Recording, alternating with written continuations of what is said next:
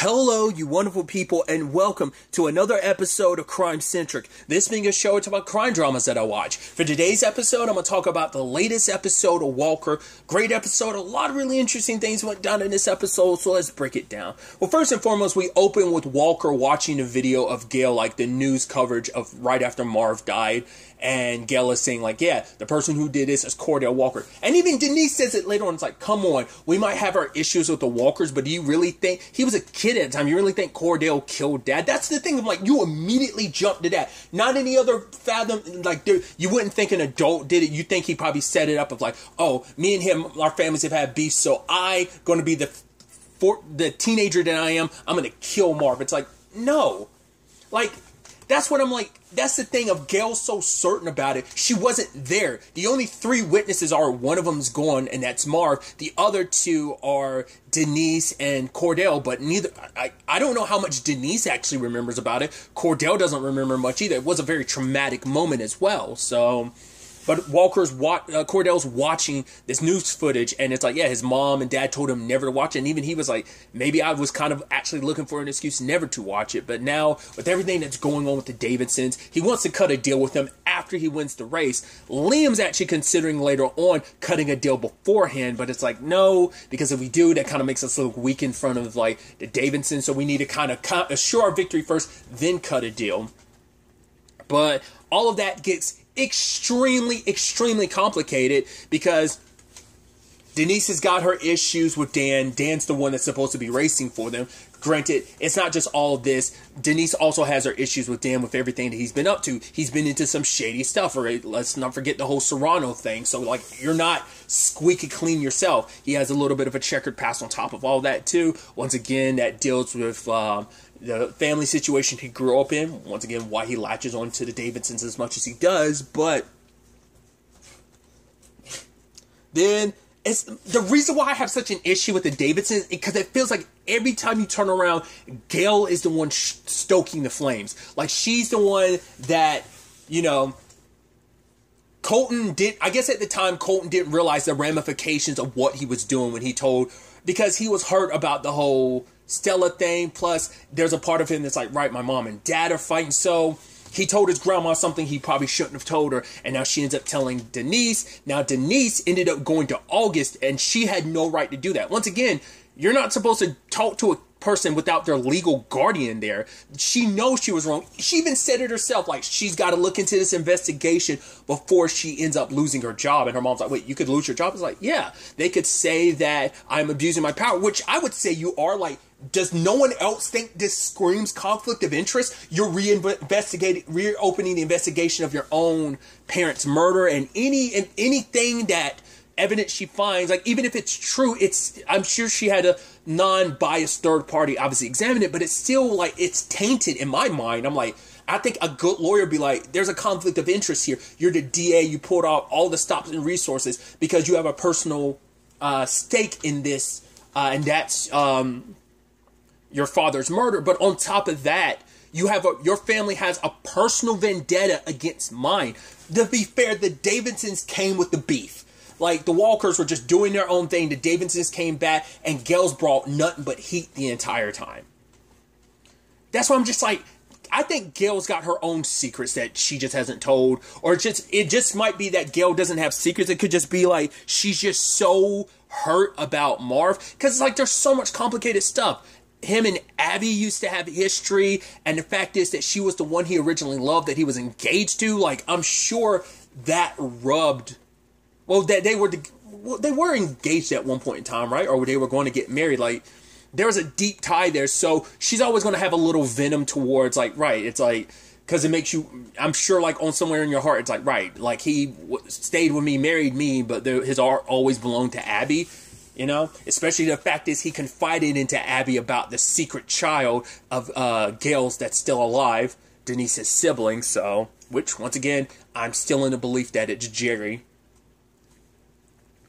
So I think, like, there's a lot there bubbling beneath the surface for why Gail's got, like, so much spice for the Walkers. I don't think I think she already had so much issues with him because of their family's history, and then you add in Marv's death. She was just looking for an excuse. The Walkers did it. Because that's also the thing, too. If I remember correctly, the only reason why August found the lantern is because he fell and they found it under some debris and stuff. But I'm like, it's been 20-some years and no one's found that to now? Like, doesn't anyone think that's suspicious? To be fair, the Davidsons have probably avoided that place. Like, obviously, Gail wasn't going to go near that, and neither was Denise, just because it's like, right, it just would have been a constant reminder of Marv's death.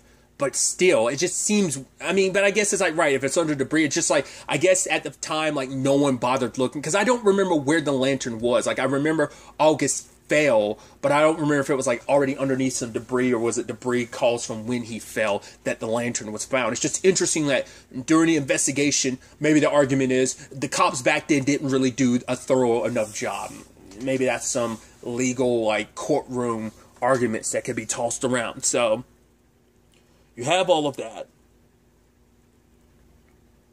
And once again, back to Denise questioning August like that. And then Stella gets pissed at Colton because it's like, right, you had to rat my brother out to your mom. He's like, what are you even talking about? It's like, to be fair, he didn't. He ratted his August out to his grandmother, who ratted him out because his grandmother was trying to get him to Colton to get to August to get the lantern, but he never did. So, like, the sad thing is, like, where Colton and Stella are, they're kind of like, you know, they are collateral damage for, like, this long-standing beef between the families. So she's thinking, like, right, Colton, you're not the person I thought you were. But even Colton's like, yeah, maybe this whole thing isn't worth fighting for anyway. You and Mom are unhappy. You're fighting all the time. It's like, yeah, what's the point? Like, nothing. This is supposed to be a fresh start. This was supposed to be a home, and it's been nothing but. So, and that strikes a chord with Dan to the point that when Liam decides, oh, let's make a deal, he's like, nah,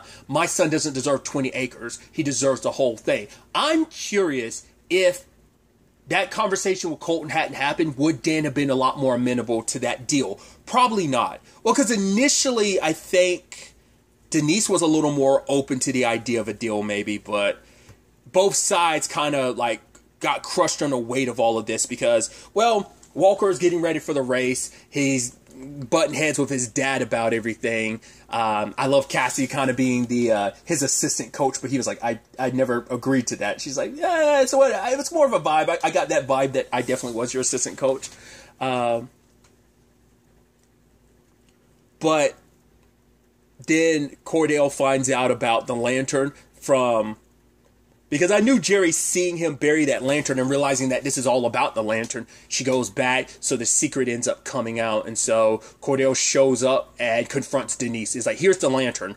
Like, the thing is, Cordell knew nothing about the lantern. He didn't know anything about this. August didn't tell him. August, to be told, didn't tell anyone. Because at the time, I don't think, if I remember correctly, I don't think he recognized the significance of it. He's just like, oh, it's why one of our lanterns here. He didn't realize the significance of what that would be. So, you know, he probably was blaming it, because later on Stella's like, yeah, he's in his room being all emo. He's probably blaming himself, because he's like, right, I set this all in motion. I should have never agreed to go with Denise, but she should have never done what she did. That was overstepping the boundary, and that's what pissed Cordell off. It's like, I've tried to do nothing but cooperate and be good to your family, and this is what you do? You're so stuck on your, like, I get it, you're looking into your dad's, but you could have come to me, but instead, you couldn't get in contact with me. I get that, but you used my son instead. Like, who cares if he found the lantern? You still had no right talking to a minor without his guardian. Like, maybe she didn't, but it's still kind of, it's weird. It's weird that you did that. And so Cordell's like, fine, you wanted war. I didn't want it. I wanted to stop this, but Cordell got so caught up in the moment. He's like,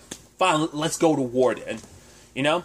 And so Denise got what she wanted in the end. But that's the thing. Like, this cycle just keeps going and going and going. Every time you try to take the right steps, just certain things don't play out and veer you in the wrong direction. And like I said, I just think Gail is that, like, she's whispering in everyone's ear. She's getting to Denise, she's getting to Dan, she's getting to Colton. That is like her personal vendetta. I think out of anyone in the family, she carries that more. Colton somewhat carried it, but not really. Especially, like, if he really carried it, he would have never gotten as close to Stella as he did. Denise, despite coming back and, yeah, there being the Davidsons and Walker beef, she still kind of worked with Walker. Yeah, there were some issues there, but still, everything was pretty copacetic. Dan, he's ride or die with the Davidson family, so their beef is his beef. That's why I feel like there's definitely a lot more going on potentially between Dan and Gail that we just haven't touched on. I just feel like Gail knows a lot more about some of the shadier side of things than she kind of lets on. So, there's all of that. Bonham saying that he's going to be the one that ends up racing.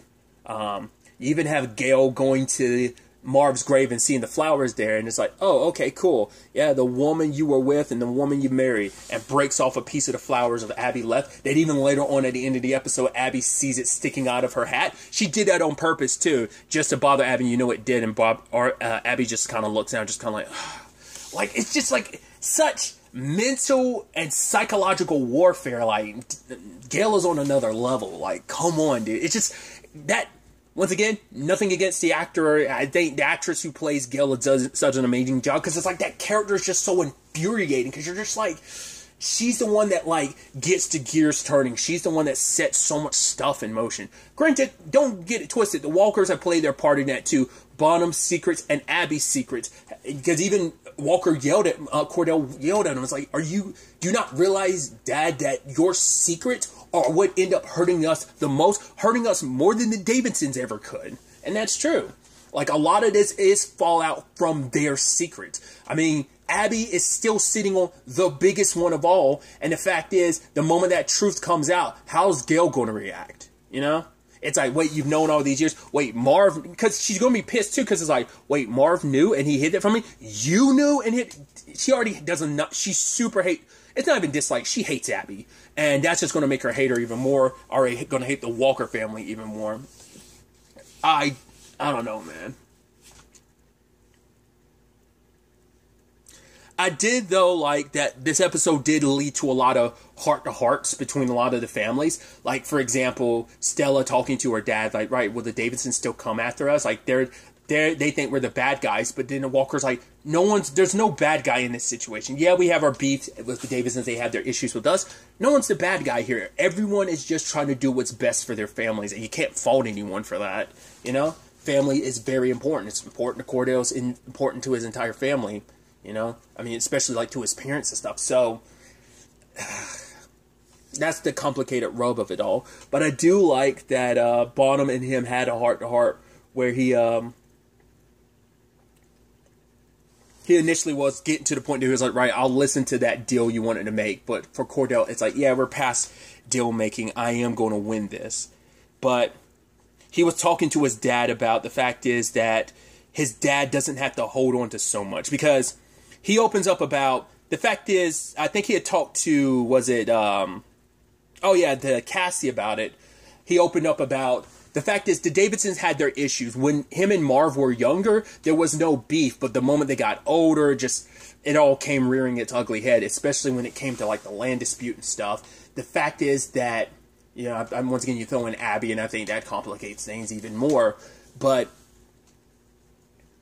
he says, and even admits, he kept pushing off the race because he was like, right, I know there's got to be a better way, but Marv, for whatever reason, and I think this is going to be the important reason, is he kept putting off the race over and over again. The current theory that him and Abby have is, could it be that he wanted to get his child back, so he needed the money, and he was so desperate for the land because he needed it in a situation to necessarily like take care of his entire family, especially the child he was eventually going to get back? Maybe that's the argument, because Bonham could have been like, oh, we still don't know why, because even then that's just a theory between him and Abby, but also he doesn't want Cordell to know about the secret love child, not love child, but secret child that's still living that Marv and Gail had. But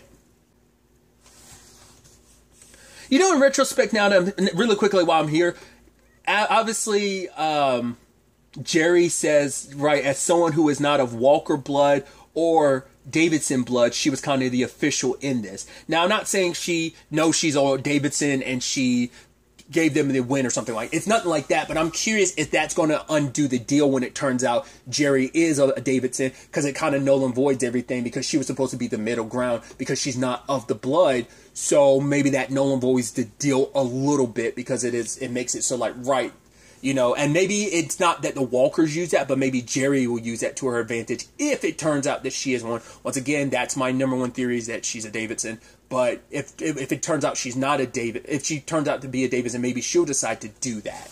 If, you know, there's still the possibility she might not be the secret child that Abby and Bonham are aware of. But circling back, Bonham admitted that he was actually kind of relieved when Marv died. Just because with him, it's like, right, I thought all of this would end, but it's like, despite no matter what I do, this whole feud rears its ugly head. The past still comes back to haunt me, when I thought it all died when Marv did.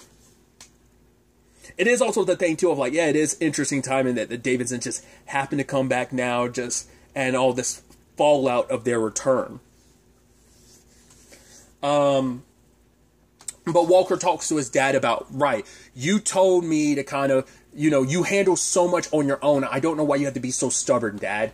Like, let me and the rest of the family walk with you, beside you on this. You kind of keep us at arm's length, and he apologizes and he plans on fixing it. I mean, I think Walker luckily has a perspective of, he tried to handle so much on his own, and he learned the hard way of, like, you know, I think he learned that lesson at a younger age than his dad did, because his dad's still learning, and that's still a hard habit for him to break. But once again, that's where Walker gets his stubbornness from. It was a neat conversation between him and Cassie, though, about family. Which is like, Cassie gets like the whole notion of doing whatever you can to protect your family, protect your own. But at the same time, she was saying like, right, my partner's family. So I guess there's some complications with her own family too. I'm wondering what that's all about. Not unless, I was about to say, I doubt that's going to be I was wondering about that, like what her circumstances are going to be.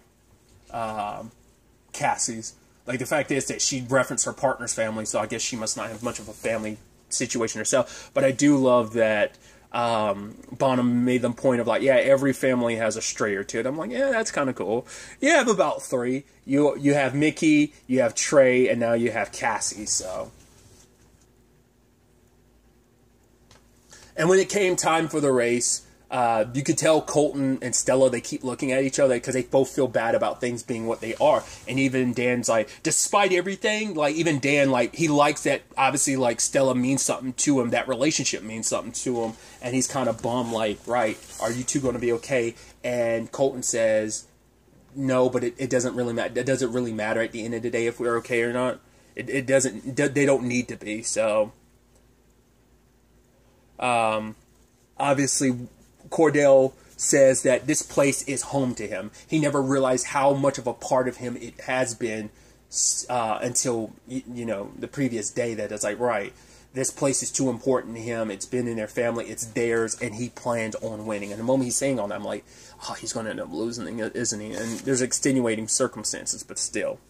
And Dan's motivation is he wants to do something for his... But even Colton's like, no, Dad, don't let that be the motivation. He's like, at the end of the day, I don't want what I said yesterday to be the reason why... Like, I don't want the Walkers to lose their home. But for Dan, it's like, what you said, even if it was in the heat of the moment, it didn't make it any less true. So I want to do something, that a home that you can call home. And he even says, when I win, I want land nearby, like the ranch nearby or whatever, so that I can still be on a property. Me and Denise don't have to live together, but I still want to live close enough with my son. So, and what did Dan do the moment he's like, oh yeah, like a tree house? He's talking about like, I can't believe you put a tree house here. I'll probably tear that down. It's like, that's such a dick thing to do. He's also saying like, oh, your mom's garden, she worked so hard on it, so I'll leave it be. It's like, Walker didn't do any trash talking, yet you felt the need to do all that. So it was a close race through and through. And the moment Walker tried to do the right thing and he went back for Dan, and Dan's like, you could have just gone on. He was like, yeah, I could have, but I help people. I save people, Dan. It's part of my job. It's what I do. It's part of who I am.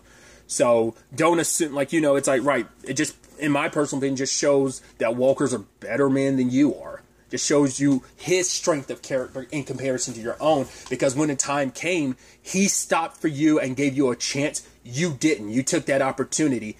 And I guarantee you, you ain't going to tell anybody about it, even though, like, because the only people that were there that saw it was him and Walker. They're the only ones that are aware. So I'm sure Dan's not going to say anything. Like, I was hoping, like, if he won, he'd be like, no, it's not fair. We have to do this over again. It's like, what are you talking about? You won. It's like, yes, but Walker stopped for me. He could have easily won. I thought that would have been an honorable thing to do, but he does. Nope. He wins, and he's like celebrating with his family. Because despite everything, he's thinking like, nah, I need to do this for my family. It's for my family. So even if I have to be dirty with it, I'm going to win.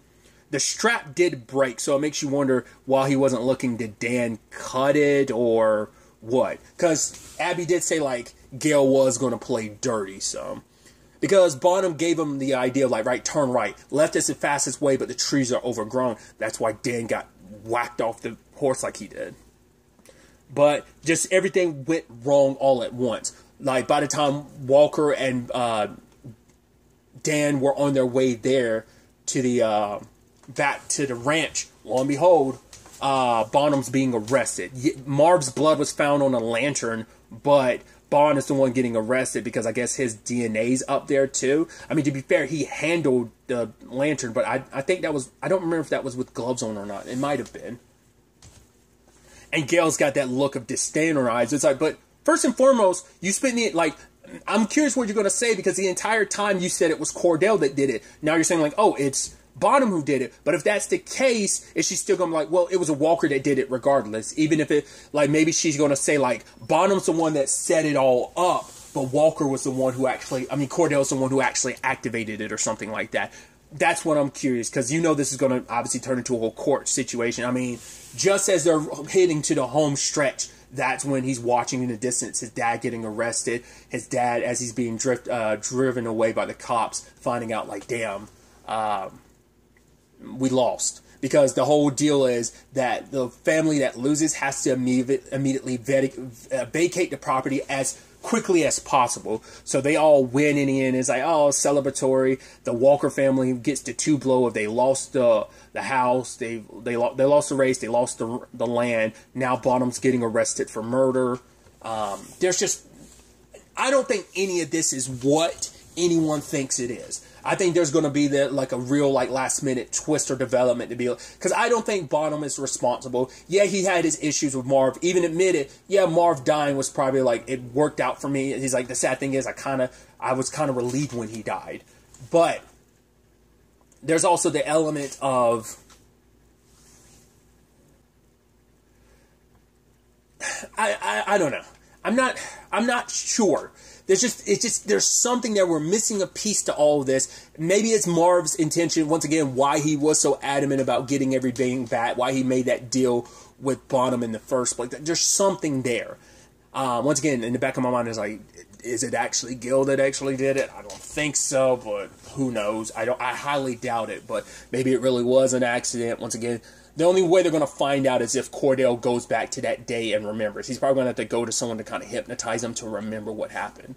Liam did kind of give his dad this look, like a nod. I think was saying, like, right, don't say anything. You're being arrested because anything you say will be used against you. So do not talk to anyone except for your own lawyer, whether that's Liam or not. Probably can't be because it's a conflict of interest because it's family. So either way, it's definitely going to be interesting to see where the next episode takes us going forward with all of this. This was some wild developments. I figured it was going to be a loss. I just didn't expect all these other extenuating circumstances to be going down. So we shall see what happens next.